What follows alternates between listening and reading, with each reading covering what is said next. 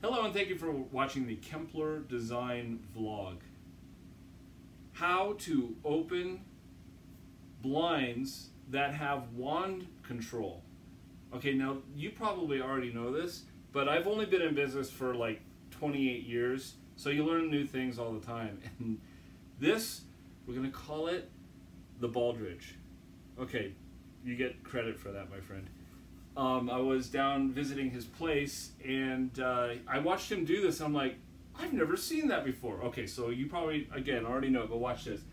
The way that when you have a blind with a wand control as opposed to a cord tilt, normally, I have my hands on it, and I spin, spin, spin.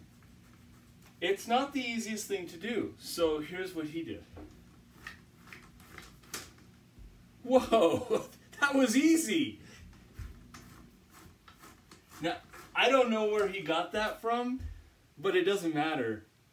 Just use grip and it becomes so incredibly obvious how it works that I recommend you use the Baldridge method.